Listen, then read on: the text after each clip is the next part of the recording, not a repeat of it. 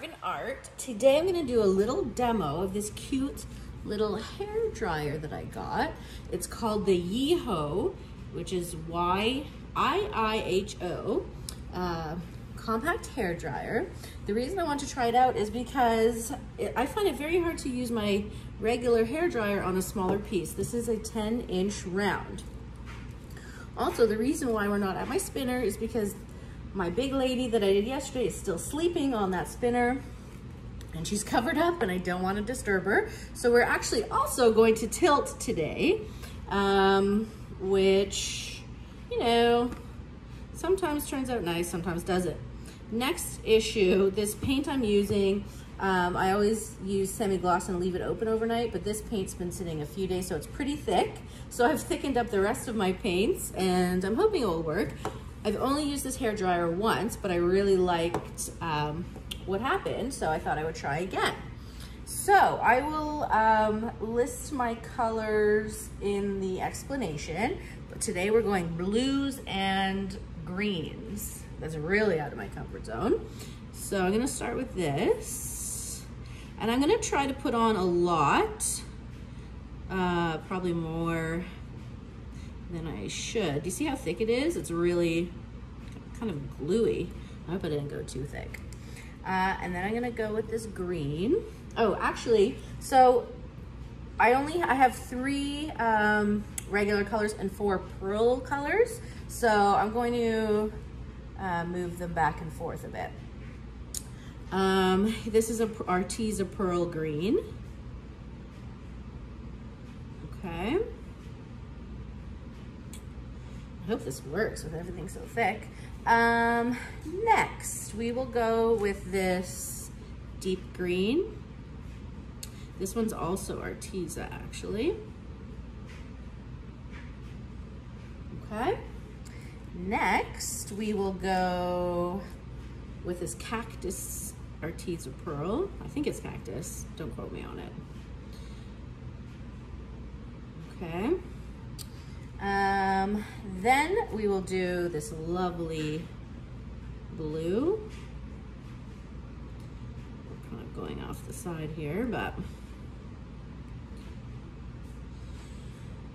okay. I really like this blue. I wish I remembered what it was called, but it's an Arteza pearl. Okay. And then we will do this sap green. It always kind of turns out like a goldy color, but it's pretty nice. Okay, now we're gonna just move her back to the middle a little bit. My cell activator is Payne's Gray. I see some lumps in the paint already. Okay, so there's a lot of paint on here. So what I'm probably gonna have to do is I'll blow it out, and maybe the middle will still have black, and then I'll blow the middle out. We'll see kind of what happens. So here's my Payne's Gray. Thicky, thicky.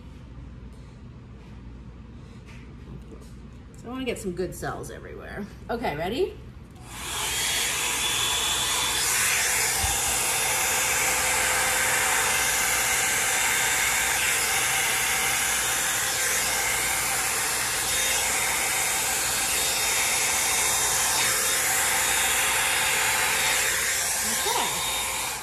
See how we did. Oh, there's some pretty cells happening. There's a few dark spots here. I really like this though. I'll show you. Yeah, looking pretty good. Guess it helped that everything was the same consistency. See, this would be nice to spin, but what are you gonna do, right? Because I don't want to mess up those cells too much. So I'll do my best. Let's see, what are we gonna do? You know what, I'm gonna pause and take a picture of it and come right back. Okay, took a picture, just in case I really mess this up. So I'm gonna leave the black areas I don't really care about. So these are really cute cells here. I'm not crazy about this side, so maybe I'll just start with this. Okay, you know what? Let me move my paints away. This is gonna be messy. I should have thought this out better. Okay, it's already going off the side a little bit. Okay, let's see, are we moving? The middle, it's not moving a lot. Come on, lady. I don't want to mess it up too much. All right, we'll start this way.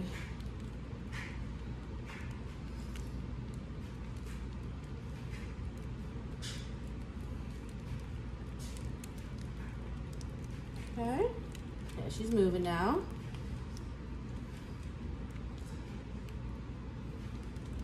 The problem is, I would totally leave it with white space, but there's too much pillow and it would just crack.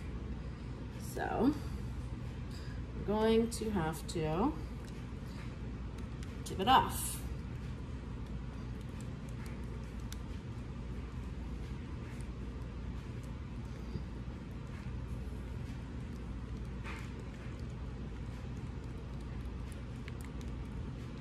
All right, a little more off this side here.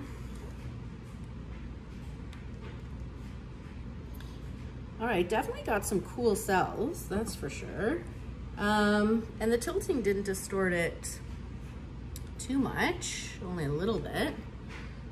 But let's see, I think I would like it, oh, the middle's a little distorted, but I think I like it this way. I'll show you.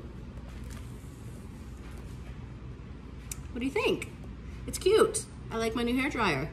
Hope you guys enjoyed. Have a good day.